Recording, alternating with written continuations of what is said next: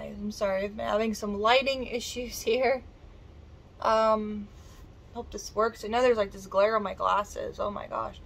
Okay, so I want to talk a little bit about the Garden of Eden and the serpent and the fall of mankind. This is something that I think is really fascinating, but I've never heard people talk specifically about what I'm about to talk about. And everybody I've mentioned this to, they like always tell me, I've never heard it taught that way. Okay, so these are just my thoughts. Okay, so hear me out and let me know what you think. And if you disagree, I'd love to know what you think. Okay. So we know that God created the earth. He created the universe, everything in it, and it was good. Everything was perfect. And God, last of all, made people. God made Adam from the dust of the ground and breathed into his nostrils the breath of life, which I believe was spirit. But here's the thing. God made man in his own image. So God said, let us make man in our image and in our likeness, and let him have dominion over all the earth. That is huge. That is an amazing thing right there, okay? Absolutely amazing, okay, that God did that. The animals, okay, so the animals are beneath us, and they know they're beneath us. So God created, now, okay, let me just get into this. This is Genesis, the 3rd chapter, okay? It says, now the serpent was more subtle than any beast of the field which the Lord God had made. I think some translations say crafty or wise. And he said unto the woman, yea, hath God said, ye shall not eat of every tree of the garden. Because God told them, don't eat from the tree of the knowledge of good and evil. You can eat from any tree in the garden. So I guess every tree in the garden had fruit on it or something. I mean, that don't need to be hanging around the one tree. But anyway, okay. And the woman said unto the serpent, we may eat of the fruit of the trees of the garden, but of the fruit of the tree which is in the midst of the garden, or apparently they were hanging out, God hath said, ye shall not eat of it, neither shall ye touch it, lest ye die. And the serpent said unto the woman, ye shall not surely die. For God doth know that in the day ye eat thereof, then your eyes shall be opened. Your spiritual eyes, okay? And ye shall be as gods, knowing good and evil. And when the woman saw that the tree was good for food, and that it was pleasant to the eyes, and a tree to be desired to make one wise, she took of the fruit thereof, and did eat, and gave also unto her husband with her, and he did eat. And the eyes of them both were opened, and they knew that they were naked.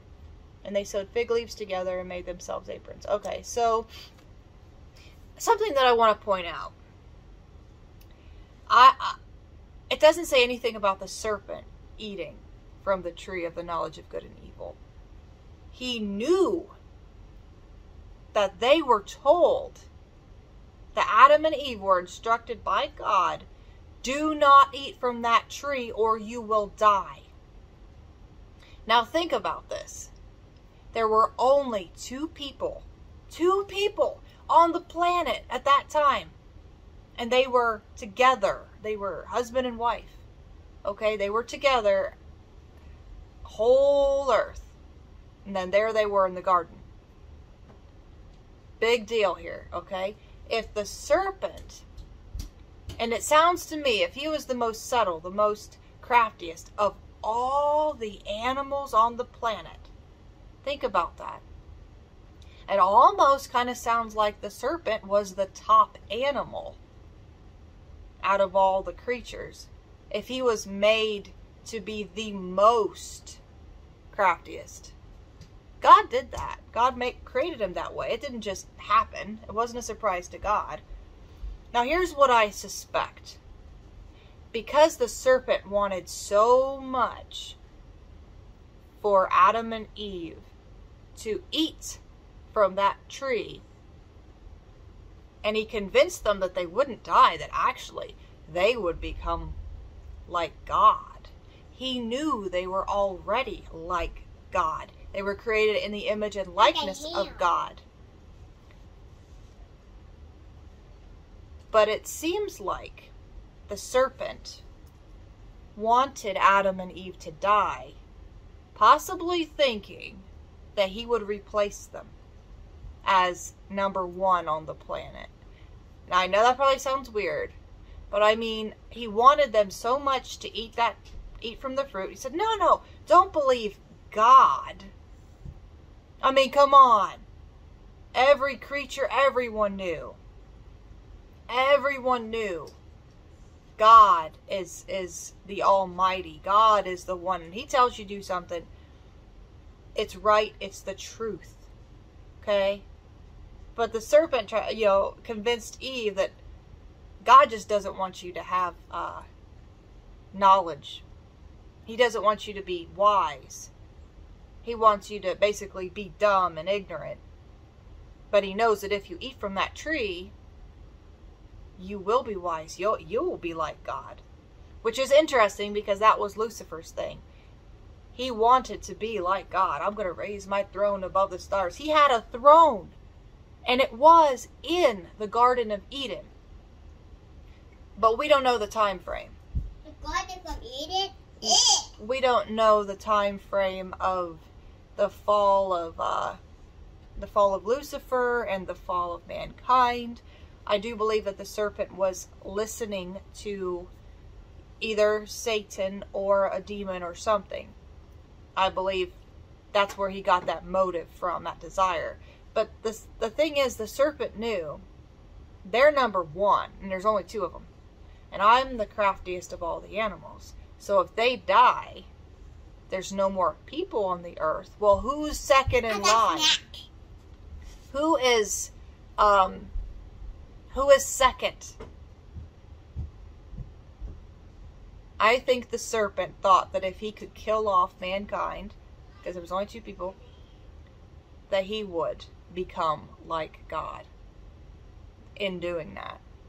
And there's people in the world today, they think, well, if we can just get rid of the majority of the population, then we'll be like God and we'll just take over and start over.